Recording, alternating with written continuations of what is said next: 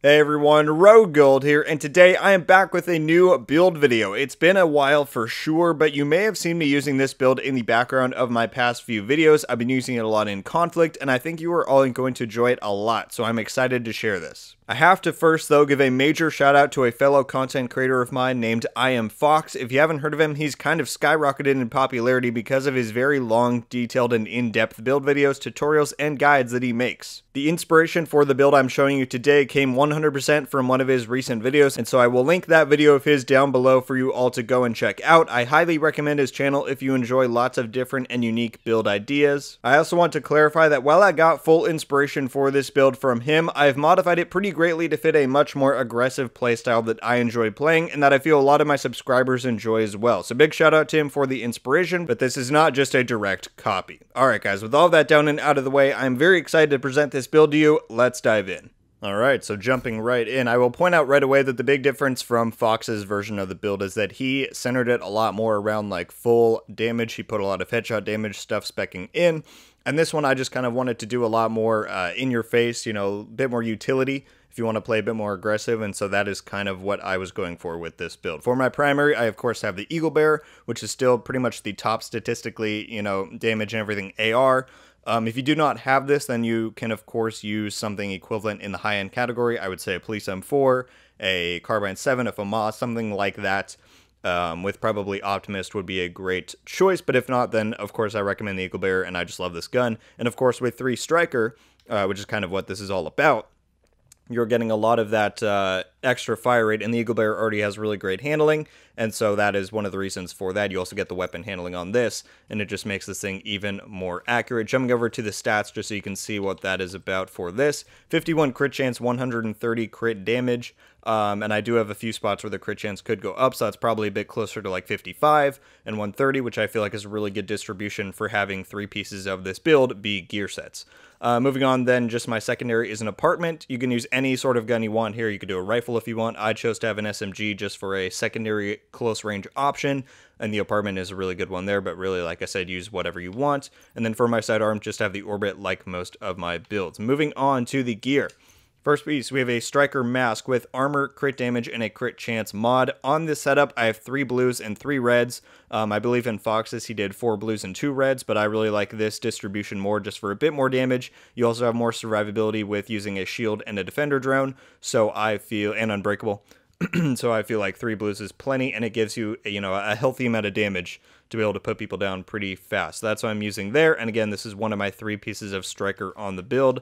For the chest piece, 1 piece of Fenris for the 10% AR damage. We have weapon damage, crit damage, and a crit chance mod on here with Unbreakable. Again, pretty self-explanatory. I like Unbreakable on this setup. It really helps when you're in those you know, aggressive and up-close scenarios. And if you don't have an armor regen build, or you don't have that on your build, then Unbreakable is a really good secondary option just for a bit more survivability. It's pretty needed, but you could, of course, try something like Obliterate, but I really recommend Unbreakable for this type of setup and this type of playstyle. Moving on to the holster, another piece of Striker, 2 out of 3, with, again, armor and crit damage there.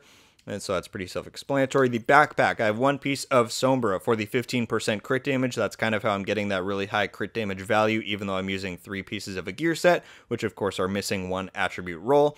On here I have weapon damage, crit chance, crit damage, and a crit damage mod with companion. And again, companion is pretty crucial to how I've set this up, where I'm using a defender drone, so I get that extra survivability and I have unbreakable, and then I get damage for doing that with companion, and it just kind of makes all of this synergize together really well. Like I said before, you know, a lot of these pieces could still be rolled up a bit, as you can see on the stats on this one. And so doing that, you would get even more crit values across the board. So there's certainly room for improvement with my gear, and so I think you'll see that a lot.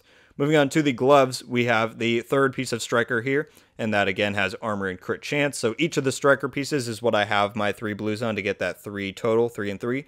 But of course, you can mix and match with whatever pieces you have that work.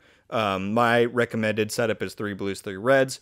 But you can try more or less if you want, but again, just get those somewhere on your gear. It doesn't necessarily matter what pieces they're on.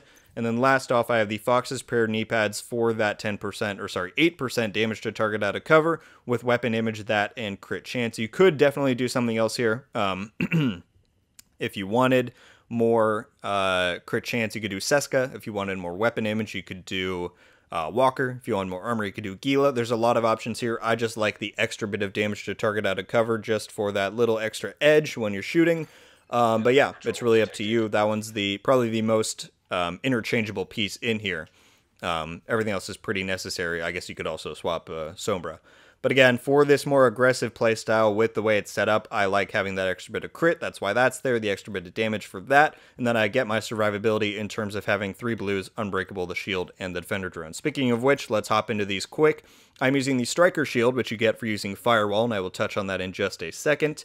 And so I get even more damage doing that. For a total of 12%, you can see there on the side, by using a 1% damage bonus on this mod slot, a little bit of shield health there, and then another 5% damage bonus on that one. For the defender drone, I am using a duration mod there, a damage reduction mod there, which gets it up to 10.5% in PvP. Obviously isn't the best, but 10% damage reduction isn't something to laugh about. You know, it's pretty nice, and considering that this is my companion proc, it's just a really nice synergy there between those two things. And then last off, just a health mod in that slot. And then lastly, let's take a look up here at the specialization. I am, of course, using Firewall. This is what allows me to get that Striker Shield. And for an aggressive playstyle in PvP, you're pretty much stuck with using this. You could use Gunner, and that certainly would help you out with some bit of weapon handling, armor on kill, rate of fire on kill, all that kind of stuff. So if you want to do Gunner, you can certainly do that, but Firewall has just become too critical to my playstyle with the medkit and the shield. So sure, it's cheesy. That's just kind of how this game is played. But I would certainly recommend trying this out. Or if you want to do Gunner for those bit of more precision-based bonuses, you could do that. And then I would recommend just doing a regular Crusader half shield here. Or if you want to do Decoy, you can. Like I said, in Conflict, that's kind of useless because it hides your radar anyway. But if you're in the Dark Zone, you could certainly do Gunner and a Decoy, or even Firewall and a Decoy, if you would rather do something other than a shield. Okay, everyone, well, I think that about does it for this Eagle Bear Striker Shredder of a build. It works fantastic in a lot of one-on-one scenarios. It can provide some great area denial beams out into the open. It's great for solo queuing into Conflict or complementing a team setup in the Dark Zone, and overall just a great addition to your arsenal. Thank you all so much for watching. Leave a like if you enjoyed this video, and be sure to subscribe with notifications on so that you can be updated every time I upload. Certainly let me know any and all of your thoughts on the build down below. Do you like my setup? Do you think there are any other talent and skill combinations that could help embody a more aggressive playstyle even better? Let me know all of it. Thanks once again, everyone, so much for watching. I hope you have a wonderful day, and until the next one, guys, RogueGold out.